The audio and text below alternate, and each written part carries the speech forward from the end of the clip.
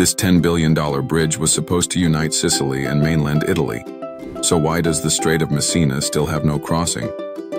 Messina Strait, Italy. Planned, 3.3-kilometer span, world's longest suspension bridge.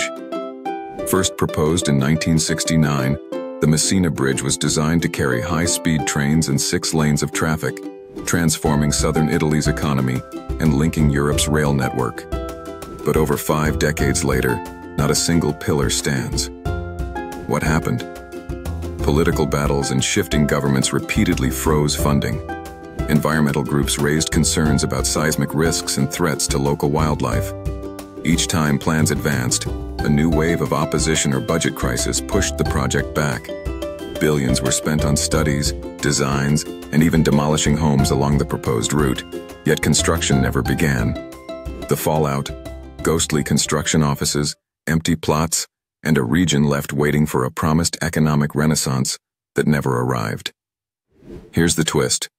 The official bridge company still exists, paying salaries but building nothing. Status: never started. Follow us for more Unbuilt and Unlucky.